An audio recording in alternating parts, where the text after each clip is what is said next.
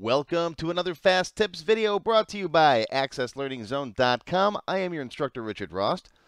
In today's video, I'm going to show you how to display and enter time values with 4 digits only, or military time, such as 1900 or 0430.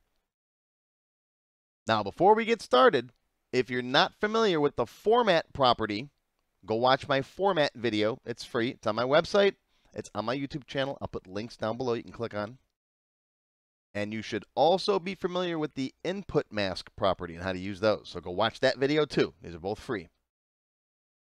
Okay, so if you have a field that you want to store just a time value in, not a date time, but just a time value, such as clock in and clock out for a time clock table, you can set the format property to short time, and it will display like you see right there, right? 17:34. That's 24-hour time. All right. But military time generally doesn't have that colon separator. And if you try to type in a new value like 0450 without the colon separator, you get an error message. The value you entered does not match the date, time, data type in this column, and it won't let you do it. Now, you can change the format property to just HHNN. Remember, N is for minutes because M is already used. That's for months. Okay, so if we put the format property in as HHNN, the time will be displayed without the colon separator. However, you still have to type in that pesky colon. Otherwise, you get an error message. So this is where our friend the handy input mask comes in.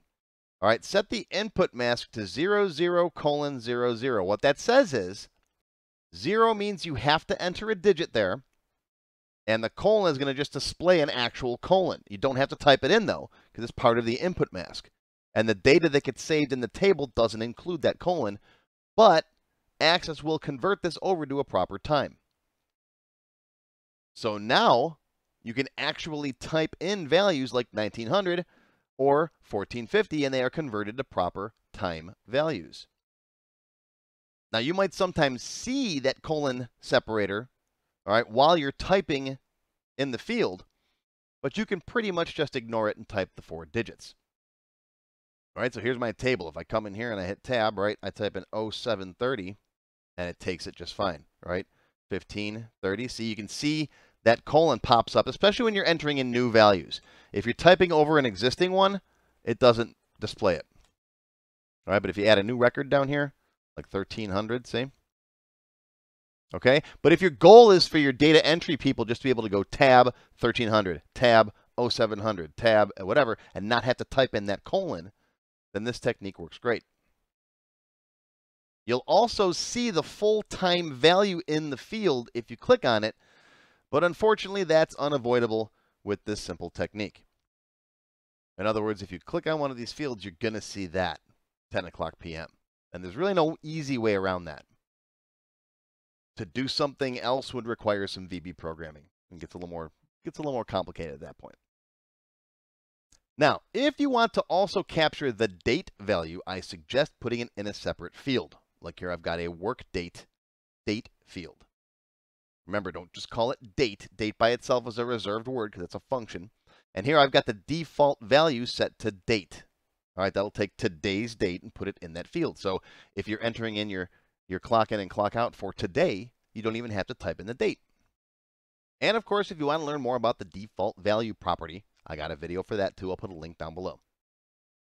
And this also works, by the way, if you only have people clocking in and clocking out, and it doesn't span over midnight. So if you do like, a shift that can go from 11 p.m. to 6 a.m. the next day, then you'll need 2 different date fields. But if it's all just, shift 1, shift 2 type work where it's, 9 to 5, this will work just fine. All right, this will allow you to type in the date just once or get it by default value and then each separate time only without having to type in date and time for both fields.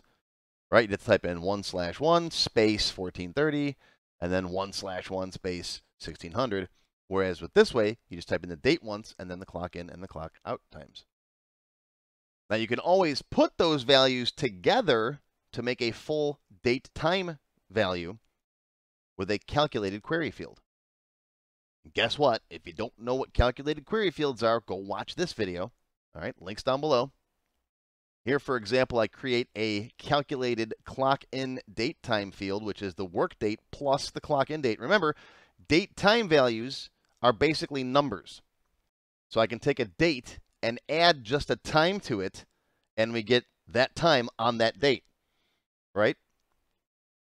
So here I've got January 1st at 14:30.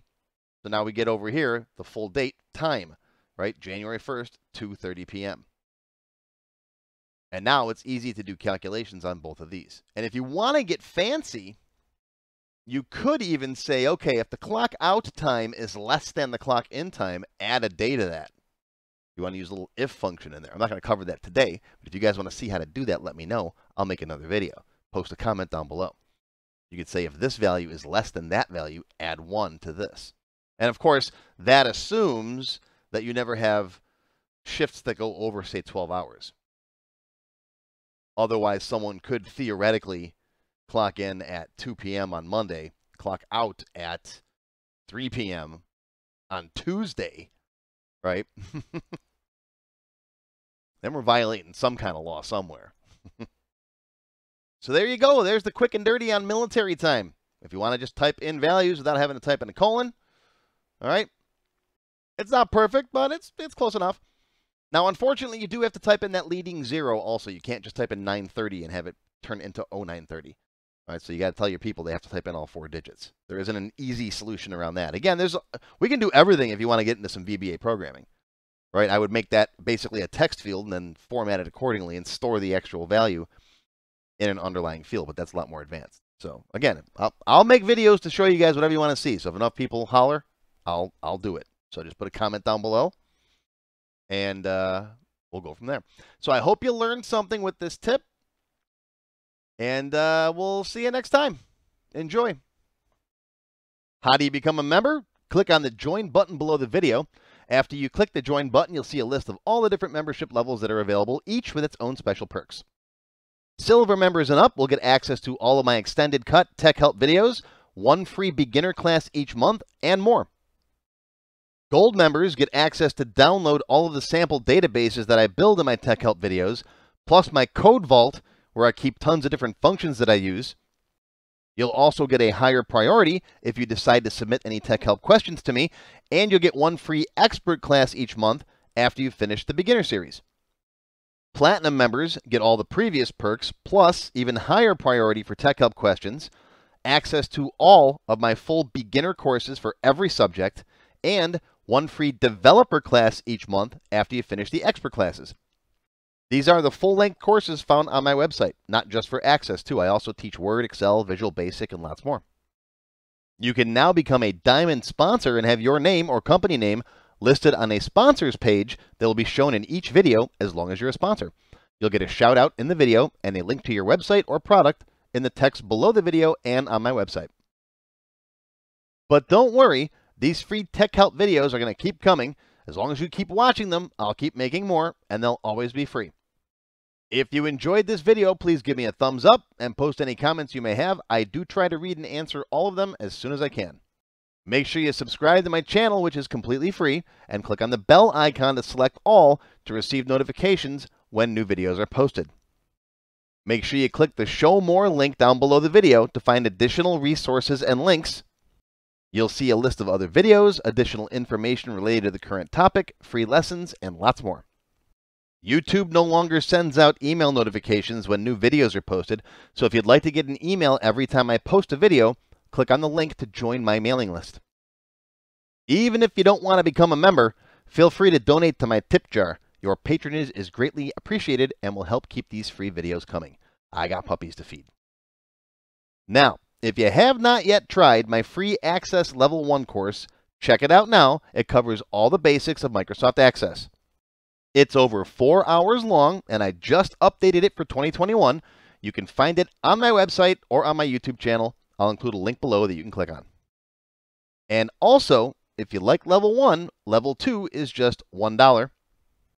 Yep, that's all, $1, and it's free for all members of my YouTube channel at any level, even supporters. Want to have your question answered in a video just like this one? Visit my tech help page on my website. You can send me your question there. While you're on my site, feel free to stop by the Access Forum. Lots of good conversations happening there. Be sure to follow my blog, find me on Twitter, and of course, YouTube.